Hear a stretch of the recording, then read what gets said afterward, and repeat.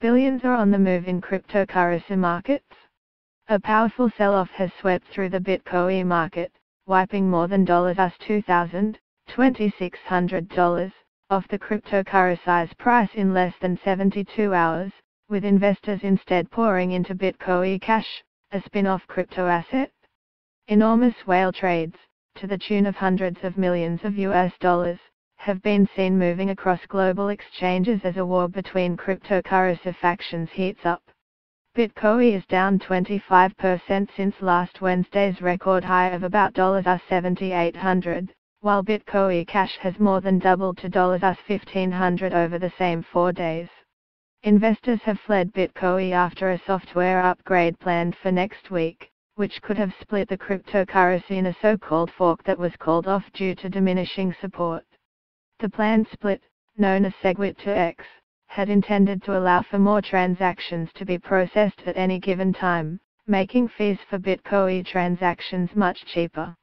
Bitcoin Cash was another crypto asset created after the last software split on August the 1st, and its larger block sizes could potentially offer faster transaction times, say supporters. A war is being fought on exchanges, says Adrian Psilozit, Chief Executive of Independent Reserve, an Australian cryptocurrency exchange. People who own a lot of Bitcoin, large holdings who have capacity to move the price, have started doing that. It's caused a broader panic sell in Bitcoin and a panic buy in Bitcoin Cash. Trading volume in Bitcoin Cash over the last 24 hours was around $7.9 billion, versus $8.6 billion for the original Bitcoin, according to CoinMarketCap.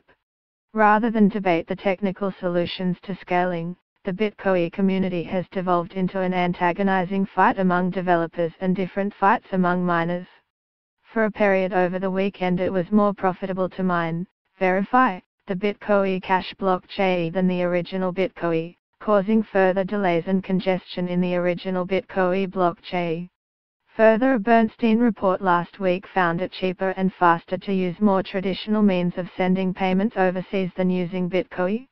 Most recently, CME, the world's largest futures exchange, announced it would develop a cryptocurrency product for clients by the end of the year.